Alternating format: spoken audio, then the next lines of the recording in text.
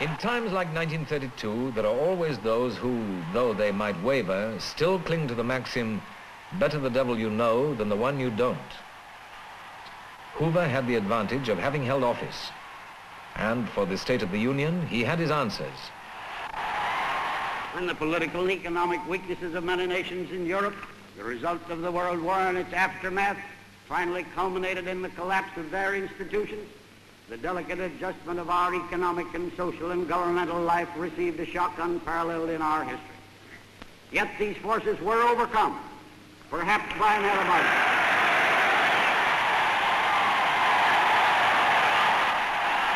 Demonstrates that our form of government has the capacity.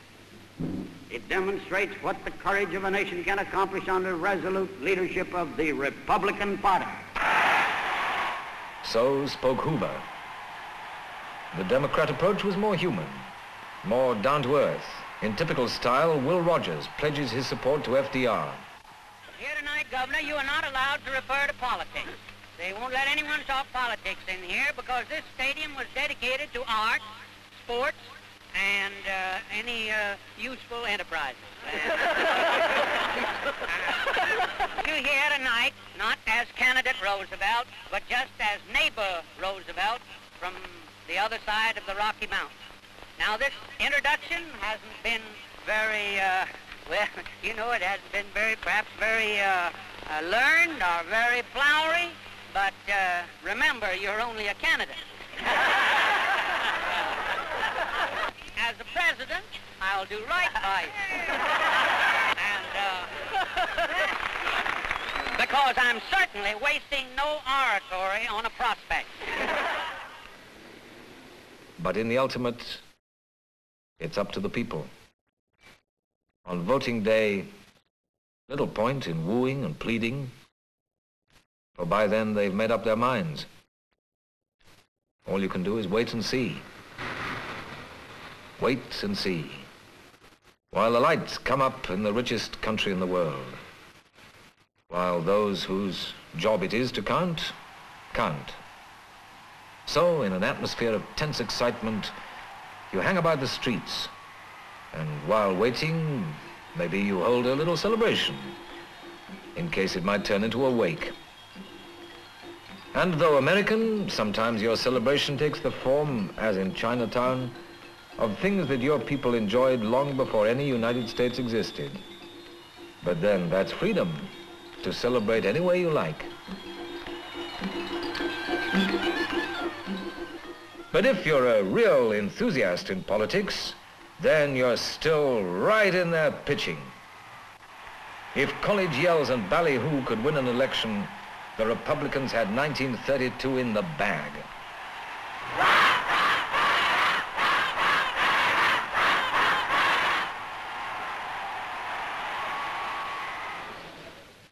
Al Smith, on the other hand, following the pattern of millions, merely tuned in and awaited the count.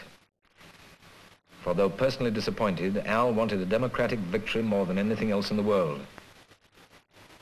And finally, when a trickle of results became a flood, Al was able to sit back and smile. In the final count, a landslide. FDR lost only 6 states in a country of 48.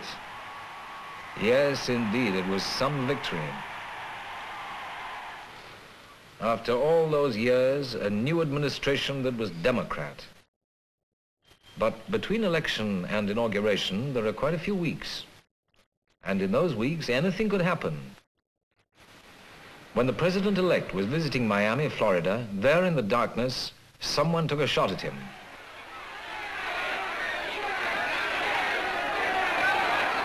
The culprit was marched off, but though he'd missed his aim, he'd found a target, Miami's Mayor Cermak.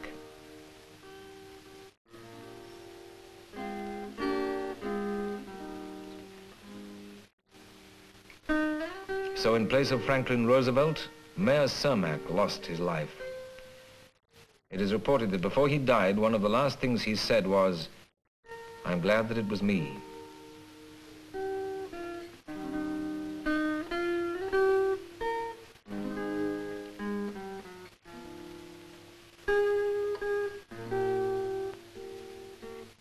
Another for the White House. Another with promises about prosperity in that inevitable corner.